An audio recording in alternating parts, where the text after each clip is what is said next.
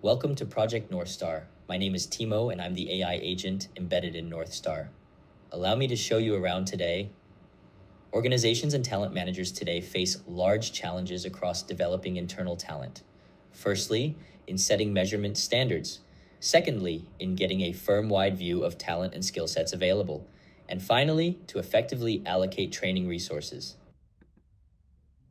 Let's take a look at the first part.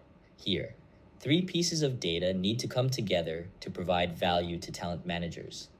The department skills list, job description, and competency matrix. The responsibilities listed in the department skills list need to be mapped to the list of skills in the job description, and then scored using the competency matrix. Our system allows us to solve multiple challenges in this workflow. For example, the department skills list may not be comprehensive. Here, we have made available IMDA's skills framework and CIFA skills ontology in our system. They can be referenced to fill out the department skills list. We might also need help creating the competency matrix, and the large language model in our system can help us do exactly that.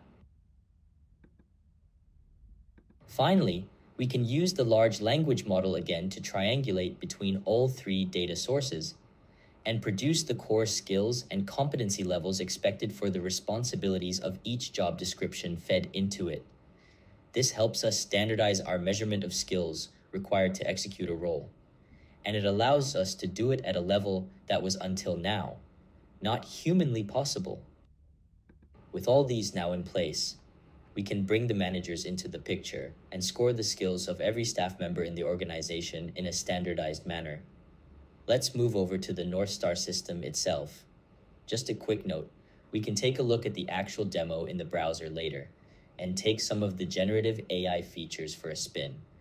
Now, I'll just log in here as a manager. Great, I'm now in the manager view. As you can see, with the data that we just prepared, I now have an overview of the key skills of all my staff members. At one glance, I can now see not just where their weaknesses are, but also their strengths. We also have a more traditional team view for those who wish to dig into the data and statistics. From here, you can get a more nuanced numerical view of how your team is doing. What's really cool though, is that with our system, you don't have to do any data crunching yourself anymore. Why? Because you can just ask me. For example, if you're trying to understand where your team's strengths and gaps are, just ask me here, and I'll crunch the data and let you know right away. If you want to get your team to start working on certain skills, I can make recommendations from my database of learning resources, certifications, and even skills futures courses. I can even send your approved recommendations directly to the staff member and follow up and assist them in the learning journey. The other thing you can do as a manager is to view an individual staff member's profile. Here, you can dive deep into a staff member's skills, ask for more recommendations, and even make notes that I can follow up on. This view is also available to a staff member. Let me just switch over. Now, I'm a staff member named Kai, and I'm looking at my own profile. Similarly, Kai can ask me for recommendations, advice, and even who he can reach out to in the company if he needs to consult an expert. One last thing, let me switch over to the talent acquisition flow. Here, the team has built a series of features that give us a fully customizable way of evaluating resumes.